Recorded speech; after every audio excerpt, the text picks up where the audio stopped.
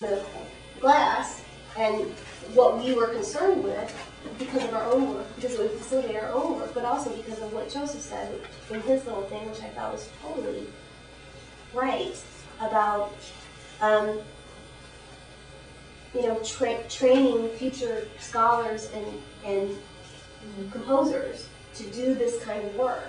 Mm-hmm. And that your job as a teacher really has a lot to do with your ability to facilitate, not so much teaching them every single thing they need to know, but teaching them a way of thinking about things that will let them go off and do what they need to do. Mm-hmm. And then certain principles that will help them, as they explore what's possible for them.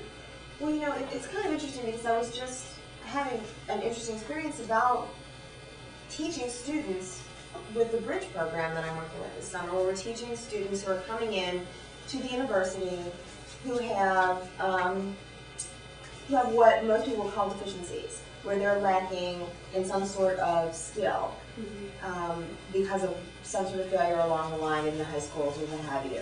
And most of them place in basic writing classes. They place into our Rhetoric 101, 102. They asked me if I was teaching one of those classes in the fall, if they could get into my class. And I said, well, I'm teaching Rhet 105, and we talked about the difference in the levels.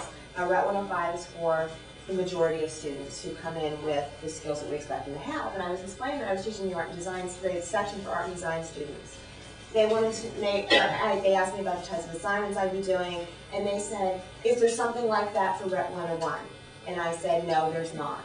And they said, well, how come I can't get into your class?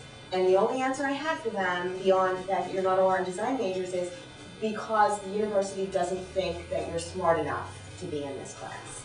And and of course I didn't tell them that, but I think that there's a lot of hidden things going on in the university that tell us who gets to do this work and who doesn't. On the undergrad level, on the graduate level, with professors and faculty.